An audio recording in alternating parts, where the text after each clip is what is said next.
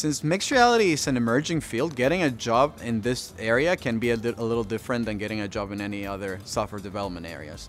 You'll need to have some experience in three-dimensional development, so working with meshes, being able to work with objects in 3 dimensions, being able to develop in platforms such as Unity, Unreal Engine, or Babylon.js are a must.